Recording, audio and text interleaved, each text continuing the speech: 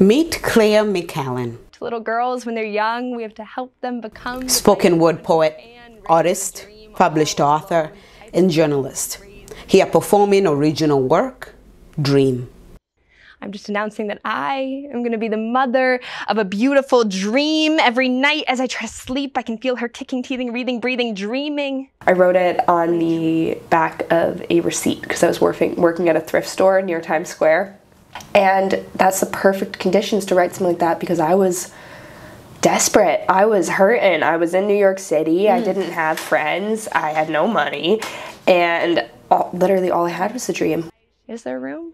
In the inn, is there room for one more dream? A dream born after many failures. I couldn't make things work. Friendships, boys, creative opportunities, school, I just couldn't. It took me a really long time to figure out how to have poise in my path. So when did you figure out how to hold yourself? I really believe that confidence and self-respect are earned.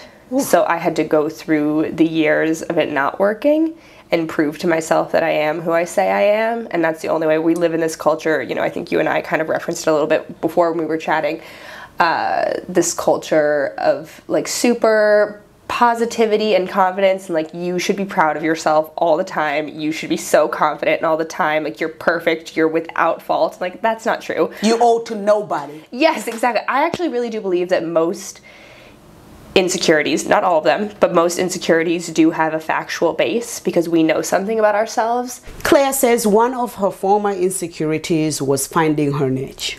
That changed in a trip to India. While she was volunteering at an orphanage in Calcutta, Claire got sick with typhoid.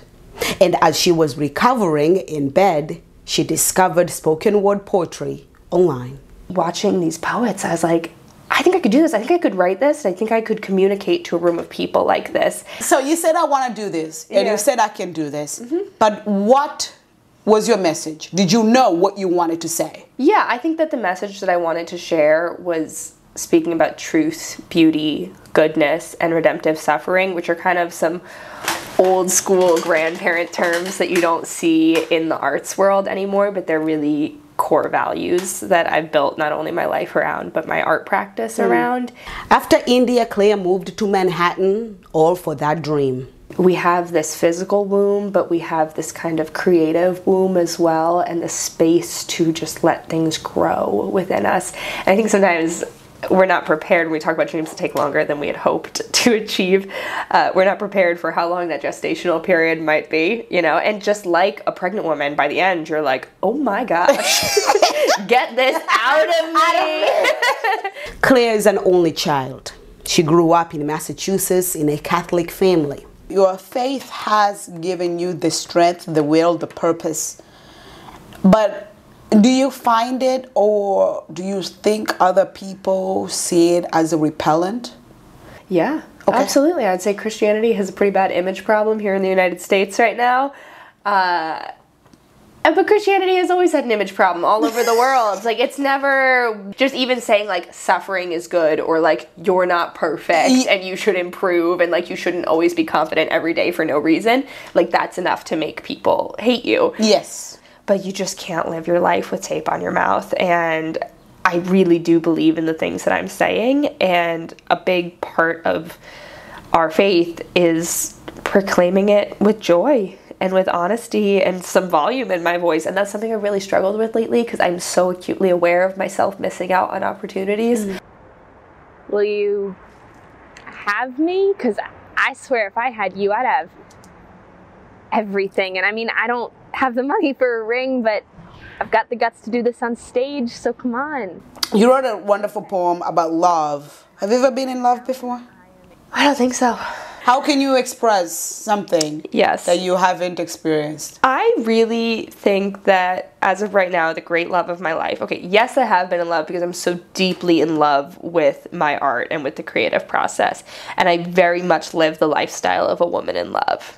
And I know that. It's the way I move through the world. It's very romantic, and the relationship I have with this creativity and this art, it's love. It's true, fairy tale love, because everything we've talked about, there's nothing I won't sacrifice for it. It is the object of everything to me, and I've written love poems to my art.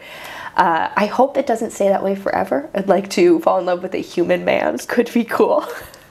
In 2021, in response to the desperate need for housing and support for artists during the pandemic, Clare started St. Joseph's Home for Artisans in the North End of Boston.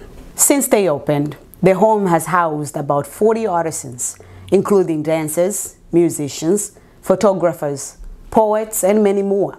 In return, the artist gets to share their gifts with the community for free. You offer space for artists to come here. What are the criteria? Yes.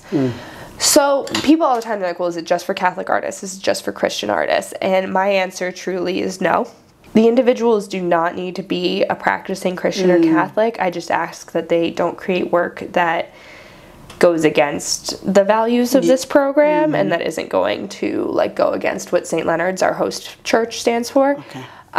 And also that they'll participate in the program like anyone else. So like I would take anyone of any different belief system. I just ask that you come to Mass with us because it's part of the program. Clare's advice is to fill early and often. St. Patrick's Home for Artisans is accepting new applicants. For that information, you can visit their website. Thank you for watching. Please subscribe and share to catch this and many more episodes. Asante.